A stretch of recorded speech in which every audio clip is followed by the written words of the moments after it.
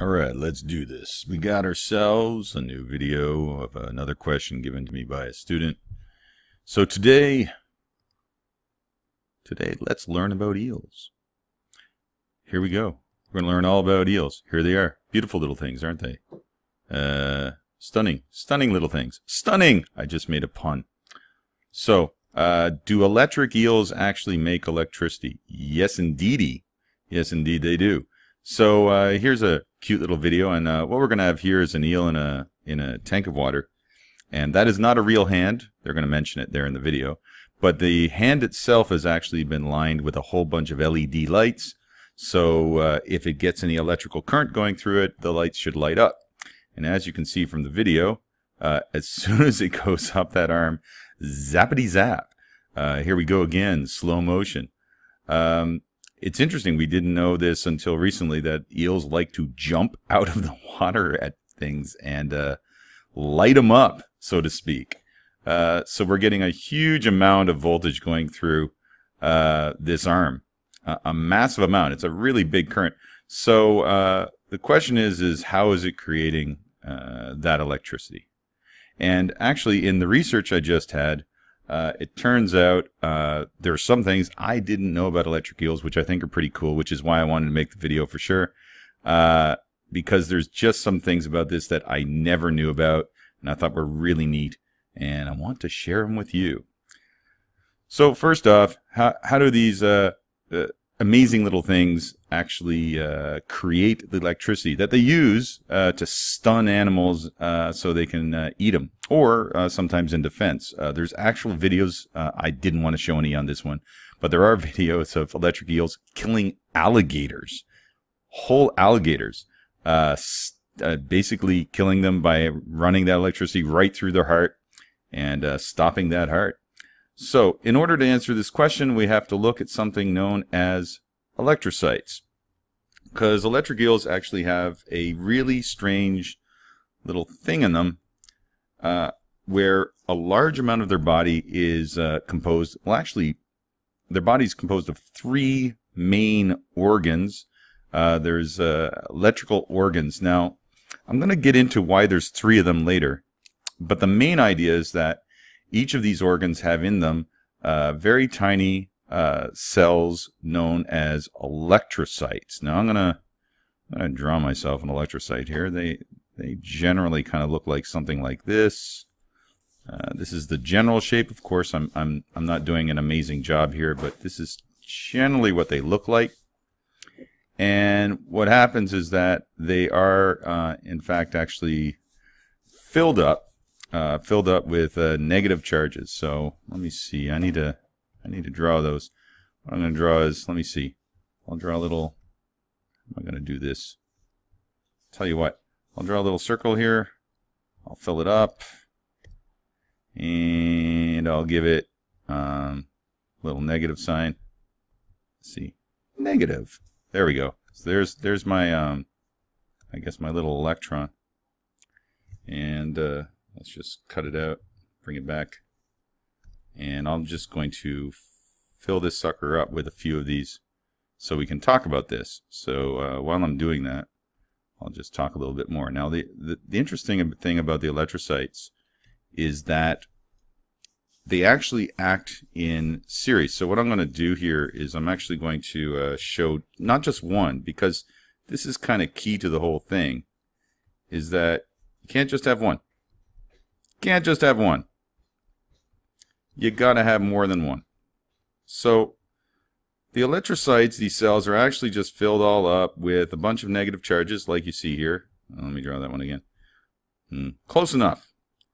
But in fact, they're arranged in series. So let's draw this series, which means there's one after another. And what's neat is that everything I've taught you in both chemistry and in electricity is going to apply here. So this is actually a pretty useful topic. It's going to bring up a few things. Here, let me just bring in all of my happy little electrons. So it looks like this. Doobie-doobie-doo, doobie-doobie-doo. So We have all of these in line. Now, this is not entirely the whole picture. You see, there's a bunch of stuff in between. Let me draw them now. And I'm going to draw them. Let me see. I'm going to draw them showing them as like, whoops, whoa, that's not the color I want. I want this color. Much better. And let's just give ourselves black again. And I'm going to make a little plus sign. So, you might ask yourself, Mr. Gale, are you drawing protons? And I will happily say, no, I'm not. No, I'm actually not. And that's what's kind of interesting here. Protons do not flow freely, normally. In any case, electrons are. So when I'm drawing the electrons in the electrocytes there, those are electrons. But out here, we do not have protons, but we do have positive charges, which means where are they coming from? Where are these things coming from? Take a guess for a moment. Take a guess. In fact, what you're looking at there, and let me just pop up my little thing here. These, whoops, I want my brush. These are sodium ions. Yes, sodium ions. Holy cow, who would have thought that so quickly would we start talking about ions when it comes to biology? But there you go. So, in its normal state, an electrocyte is basically hanging around with a bunch of sodium in it, surrounded and breaking it up. And as it stands right now, there's no movement of charges. If you think about the electrons inside, they're actually attracted to both sides, and they don't really move out very easily. So they're kind of captured inside the electrocyte. So what happens is that there's something else about these electrocytes that I haven't really drawn. Maybe I should draw it down. Is this? Yeah, right here. I'm going to draw a little, let me see. I'm going to draw a little something here. I think this will work. Maybe it won't. Maybe it will. But there's these little things. Now, it just so happens I'm going to call these by a special name. These are basically little openings in the cell membrane. So we're talking about something that's at a molecular level, very, very small. And they're basically what we call, let me write it down here just so that we have the name. These right here are called voltage gated, sodium channels. So this is the case actually. Whoops, that's a horrible S, but bear with me. This is interesting because most cells actually have these very, very specific openings in them that allow only certain types of ions or electrons or subatomic particles through. And this is actually how most cells regulate the in and out, how they sort of, I almost want to say breathe, but how they take in and take out certain molecules, ions, things that could help them out for energy or for waste disposal, any of these things. And so certain channels are dedicated to certain types of ions. And in this case, as you can tell, it's called a sodium channel. This thing only is able to let in and out sodium. So as a result, what happens? So as soon as the eel freaks out because it's, say, scared of something happening, it suddenly lets in sodium into the electrocyte. So boom, they all move like that. Now, as a result, let me see if I can draw this real quick. All of the electrons are sort of basically charged only on one side. So if you had to think about this, let me just draw in red here. Draw in red, because red is a pretty color. Okay, so that means if I look at this, the electrocyte is now on one side very negatively charged, and on the other side positively charged. And then this one, positive, negative, positive, negative, and on and on and on. So what we have is a bunch of batteries in series. So what was once just simply a bunch of cells hanging out side by side are now suddenly, let me just draw this as an image here, is basically now a positive, negative, positive, negative, positive, negative. In fact, I probably could draw this even better. Let me draw this even better. It would be positive, negative, positive, negative, positive, negative. So if you think about that, remember when we used to draw how batteries are made up of cells? Hey, neat. They're called cells too. Cells. And then these are called cells. Isn't that cute? But the whole thing is one giant battery. So what happens is that each single cell has a certain amount of voltage difference. Remember what we talked about the last chapter about voltage differences. So each of them has approximately 0.15 volts. And then this is another 0.15 volts. And this is another 0.15 volts. So what's happening is that I'm getting, say this is voltage 1, and this is voltage 2, and voltage 3. And if I look at something like this, I got V1 plus V2 plus V3, and on and on and on. How many of these are there? Well, actually, as it turns out, there are thousands of these in a row, which means I'm basically multiplying this number right here by several thousand, and in the end the eel with one single burst is able to create up to 500 volts.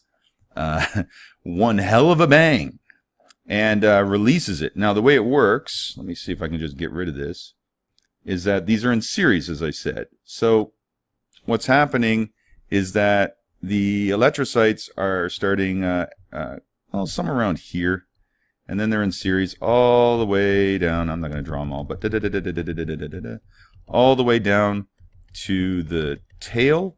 So basically this is one super long battery. And then where's the wire? Remember, a circuit requires a loop. So how does it happen? Because what I'm getting here is I have suddenly a burst of electricity going through here, but of course it has to reconnect. We all know this because basically what am I looking at? I'm looking at this happening. But I need this, don't I? I need, let me see. I need my resistor. That is the, what would this be? Let's say it's a little fish that I want to kill. And then, so my resistor in this case for my circuit is something I want to eat and have the electricity run through. Here, I'm just going to make it look, I should have given him a little excise here. Hang on. I mean, if I'm going to do this video, I should do it right? All right, so there he is. There's little fishy, and now he's, there, that's better. I don't think he'd have two eyes. Boom. Okay, I'm wasting your time. Here we go. So, dead fish, wire. So what's the wire? Here's the fish. Here's the fish in the water. Give him a tongue. So what happens is that the wire is the water, which tells you something about what kind of water the eel must live in. Because if it's pure water, this is not going to work, which means electric eels must be in salt water to have a conductive material for its current to run through. And that's exactly what they do. They live in salt water. It has to be. Otherwise, if they were in pure water, they would never actually release any current whatsoever because they would have a closed loop. All very fascinating. But this leads us to something that's actually, in my mind, more interesting than the fact that they can kill animals by electrocuting the water. And this has something to do with the fact that earlier I said that they have 3 organs that produce electricity. And I want to talk about the one that actually, it does produce electricity through the water, but really low amounts, very, very low. It doesn't give these bursts of 500 volts. In fact, very, very small amounts. And that is known as the sax organ, because the sax organ is involved in what we call electroreception. Gee, Mr. Gill, what's that? Let me tell you. So electroreception is this fascinating thing, and I'm going to need to, let me see, I'm going to need to draw something here. Let's picture our eel. Here's our eel. He's very long. Give him an eye. So when, what we do know is that the eel is going to be producing a electric field around itself with the sax organ. So it produces sort of, it emanates this field. Now the field would almost, like, you might notice that this will look a little bit like as if it's a magnet. And it's sort of like that. Electric fields and magnetic fields have a lot of the same, I guess, ideas behind how we create them and everything, but they are different.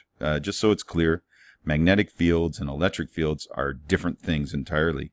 So you don't want to mix them up. So we're here talking about an electric field. And what happens is that the electroreception is the fact that an electric eel can detect objects in the water. In other words, it's another way it uses to see things, find prey, find enemies, locate rocks, stuff like that. Because as you can see, this would be an electric field where nothing's in its way. But if I took an object, let me see, let me just change the color again. I'll draw something green. I haven't done green. Let's say that I introduced some object here that was a insulator.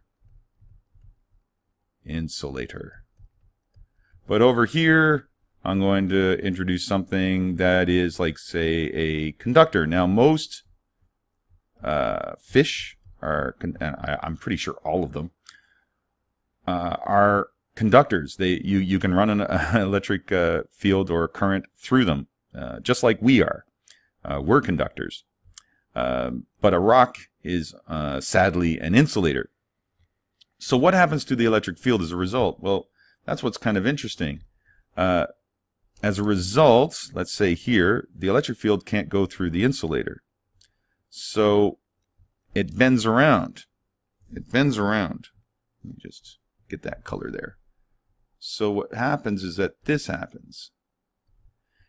And so different parts of the eel's body now receive the other end of the electric field. And because of that, it's able to know that there must be something here.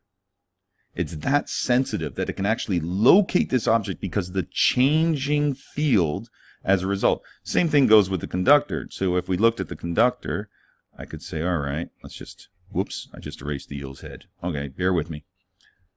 Let's say, shoot. Draw back the head. There we go. Okay, so let's say we had a conductor. In that case, actually, the field would kind of, whoops, kind of gravitate towards it a little bit.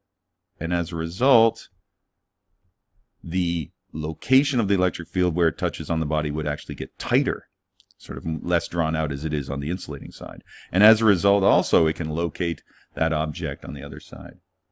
So this whole idea that we think that everything can see only with our eyes, there's so many other ways that our senses can work. And the eel is a fascinating example where it actually produces electricity and then can sense variations in its electric field that it produces around itself so that it can find things that way. And what's interesting about electric fields is that they can go through things. So if you think about it, an eel can look, say, behind a wall. It could find out what's behind a wall without actually having to look with its eyes, because if the electric field is going through, say, something that's not affecting the field, it would go through that object and then still get influenced by whatever's on the other side, and the eel would recognize that. So pretty tricky. Anyway, that's everything about eels. Thanks for listening, and I hope today we learned about eels. All right, later. We hope you have enjoyed this video, and for more videos go to freqphysics.com.